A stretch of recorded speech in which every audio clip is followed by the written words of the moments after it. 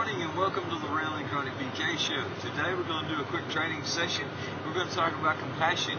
When we see animals that are getting abused, we easily have compassion on those animals. And what we want to do is we want to get them out of that situation. We want to get them away from the thing that is causing them harm.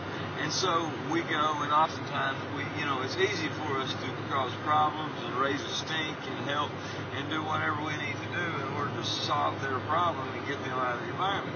But when it comes to humans, we don't really know what to do, because oftentimes humans have chronic illnesses, and we look at them and we go, wow, they're in a bad state, or they've gone through a bad situation, they're going through a divorce, and I really hate it for them.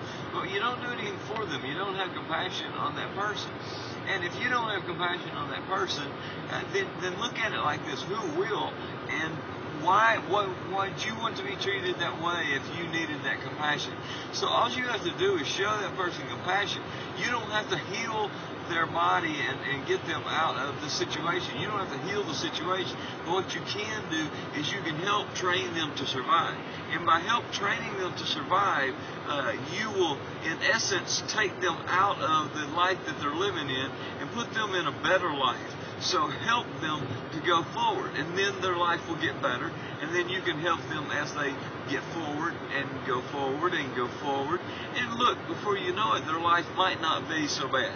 So have compassion on people, learn how to do it, learn how to help people survive. You guys have a great day. Take care.